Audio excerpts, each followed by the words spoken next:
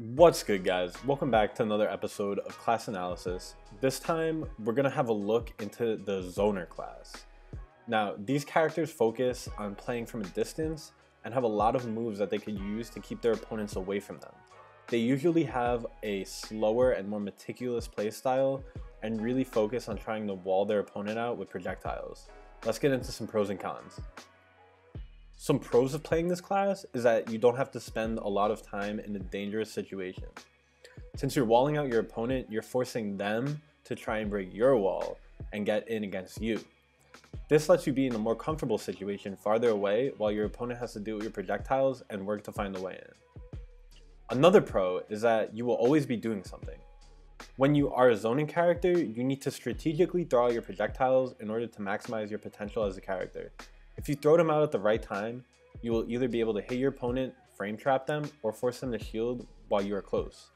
These will all lead to you being able to get some more damage on them, and the fact that you get to be doing this all game and strategically play with your opponent like this is really appealing to some people.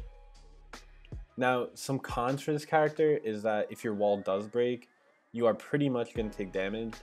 Once an opponent gets up in your face, it will be pretty tough to fight back at close range, since most zoners' moves aren't very safe up close. It's also harder to run away since your speed is also usually not the fastest. Another con is that you can't really approach. As I said with the rushdown characters, whose only valid option is to approach, zoners are pretty much the opposite. They only should wall and camp their opponent out as it's the most beneficial to them, so if you like a more fast-paced character, I wouldn't pick them. But if you like to strategically play and break your opponent down, then I would definitely give them a go.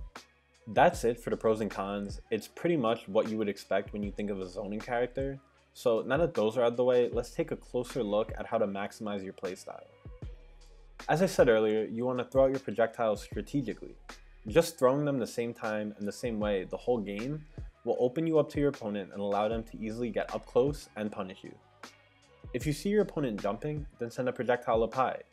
Even predicting what your opponent is going to do when you're at a distance is a valid strategy because even if you miss, you still have time to reset. You also want to know when to move in. Since you can't just camp the whole game and expect to be able to take stocks off of your opponent, there has to be some times when you're able to hit them up close. Usually, this is when you either have your opponent in hit stun from a projectile or in shield stun.